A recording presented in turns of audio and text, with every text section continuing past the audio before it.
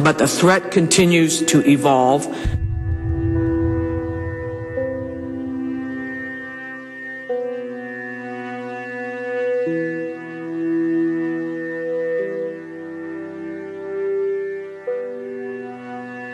And in some ways, the threat today may be at its most heightened state since the attacks nearly 10 years ago.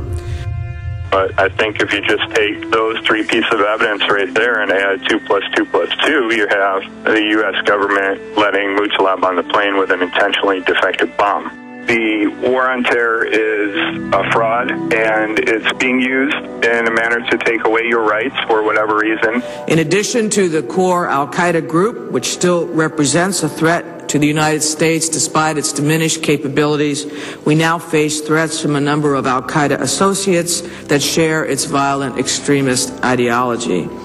Among these groups, we are also seeing an increased emphasis on recruiting Americans and Westerners to carry out attacks. They are also encouraging individuals in the West to carry out their own small-scale attacks, which require less of the coordination and planning that could raise red flags and lead to an attack's disruption.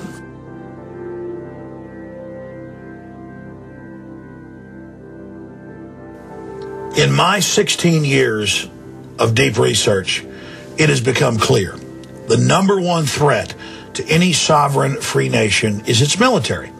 Look at Nazi Germany, look at Latin America, look at Asia, look at Africa, look at Eastern Europe.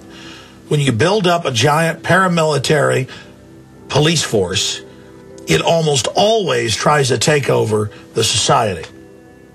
In the last 12 years, we've watched an acceleration of militarization of police. We've watched threat fusion centers, the 10 FEMA regions expand, the Governor's Council. I've been to urban warfare drills where our own military is training to lock down and barricade and blockade U.S. cities and confiscate our firearms. This whole program accelerated after 1999 when Congress got rid of the Glass-Steagall Act.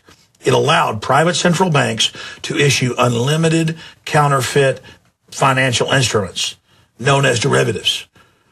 And we've heard that, oh, the military and the police state, the TSA, it's for al-Qaeda. But now we see checkpoints in Tennessee run by the Army, shutting down highways, searching citizens. We see them in New York State with X-ray machines. We see it all over the nation. We see Marines running illegal checkpoints for DUI in California. And when the governors and others complain, they're told, sit down and shut up. It's under Homeland Security. It's under continuity of government. And now, as the world implodes, as the derivatives dollar devaluation crisis expands, we're seeing the police and military being called out against the general population all over the world as people go under austerity, as their pension funds are cut, as their benefits are cut, but their taxes go up. And here domestically in the U.S., this huge apparatus of oppression is openly being set up and deployed against the people.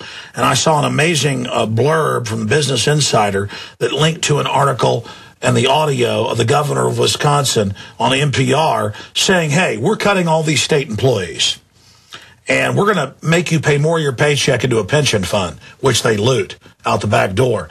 And if you don't like it, we're going to use the National Guard on you.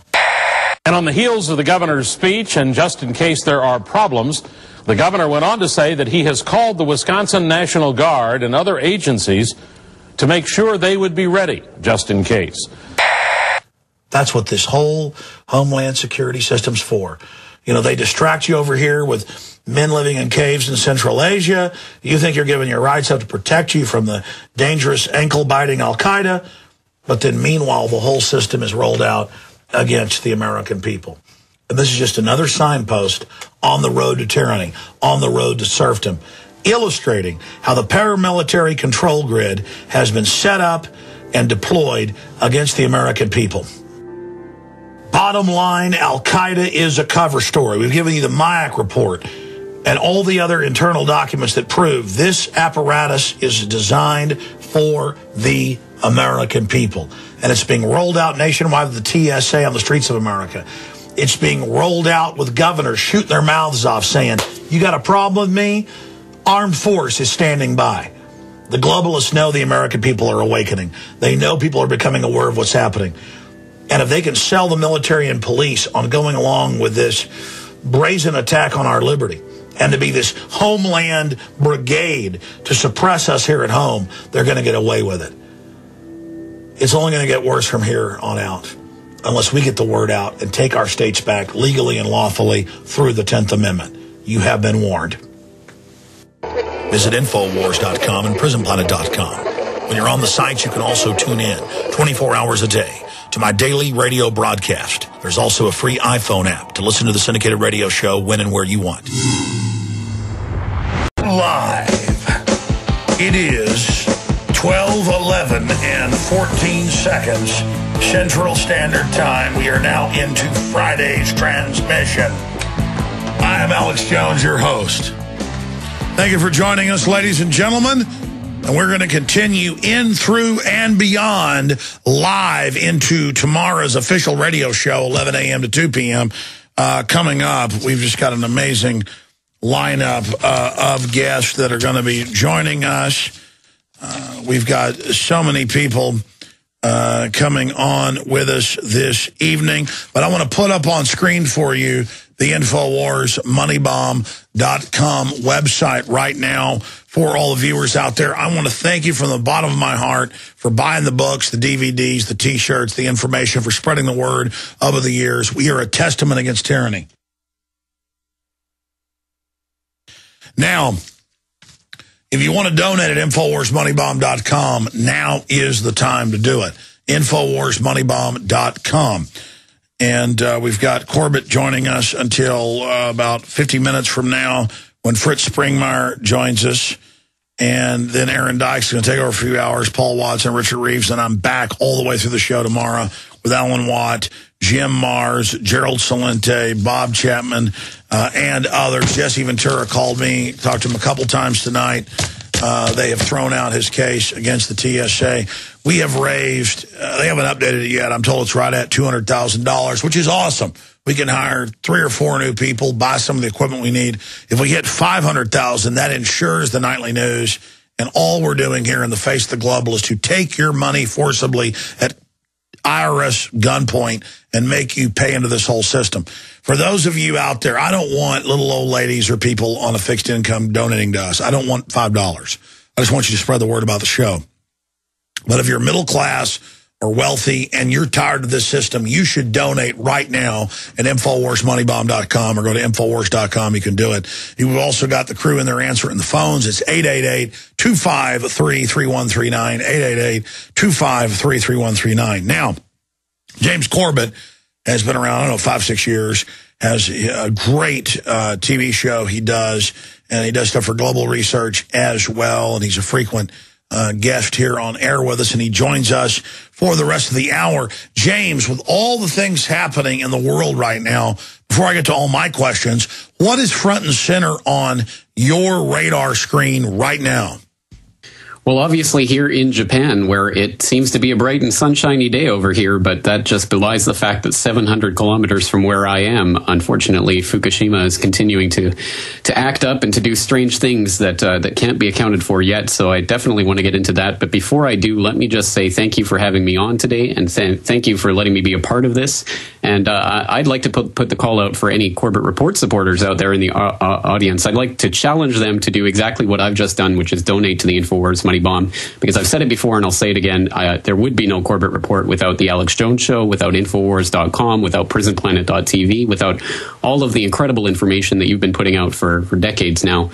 There just wouldn't be a Corbett Report, because the information can come from many sources, but the message, the core heart and kernel of Infowars, which is that people can get out there and take action into their own hands and to put this information into other people's hands, that was what motivated me to start the Corbett Report in the first place. So my hat's off to you for all your incredible work over the years, and I hope that people out there will support the Infowars project. Well, James, thank you. That's always been my mission, is to get researchers and thinkers and people like yourself to take action and get involved. That's where we have true safety, is in numbers and people like yourself taking action. I want to get into what's happening in Greece, Iran, Libya, all the things you've been covering, the fake bin Laden killing. this man of peace, this Peace Prize winner Obama, and all of his wars. But before we get into that, let's talk about Fukushima. You know, we go back 6-8 months ago, the explosions, the radiation, the EPA raising the level of what's safe, the whole government of Japan having to basically resign, the leaders over a cover-up. And now we're told fission is continuing in the last week. The black belching death of radiation is continuing to leak out on the people of Japan and across the Pacific, wreaking havoc into North America. Exactly right. And let's go through the last week, because there's been some pretty big things happening, especially because they've been trying to tell us for a while now that everything's under control. Go back to sleep. No need to look at this or worry about it. Everything's going into cold shutdown. It'll be done even earlier than expected. So there's nothing to worry about anymore. And that's the message that's been going out through TEPCO and the Japanese government and the mainstream media. But some very worrying signs cropped up this week that that's definitely not the case. And for people who are interested in this, there are really very few sites on the net that are devoted to this issue. There are a few really good ones out there. But I decided to create my own website, FukushimaUpdate.com, where I'm going through hundreds of articles every day and trying to highlight the best ones on the situations. And there's just so few websites out there that are really doing that. So I hope more people will take that up and start spreading this information. But let's go through this week. On Wednesday morning at about 2:30 a.m. Japanese time, the TEPCO had detected some high levels of xenon-135, which is a byproduct of nuclear fission. So they were very concerned about that, and they started pumping boric acid into the reactor 2, the molten slag heap that is reactor 2 at this point. And in order to try to contain that reaction, that fission that they had detected, although they didn't detect it directly, they detected it through the xenon-135.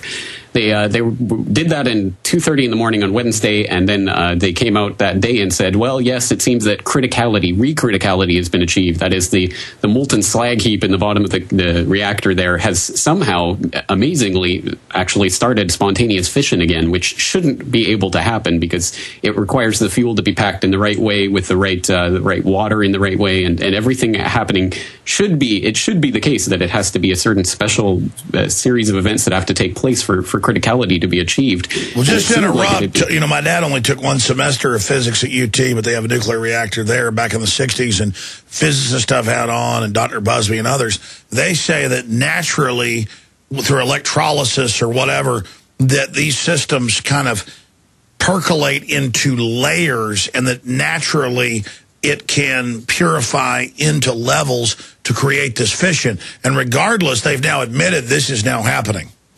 Well, they came out and admitted it later on that day, but the very latest from NHK is that TEPCO retracts criticality call, and they're basically saying that no, our mistake. The xenon-135 doesn't mean that a continuing reaction has occurred. It means that there's been spontaneous nuclear fission of radioactive curium-242 and 244, and it's just spontaneous fission. It's not a big deal. It's not an ongoing concern, and I think the overwhelming message of this is, once again, go back to sleep. It's not such a big deal. And one of the interesting things that slipped out when they were admitting that they had detected this fission going on in 2 is that they were also detecting other things going on in 1 and 3, and they weren't ruling out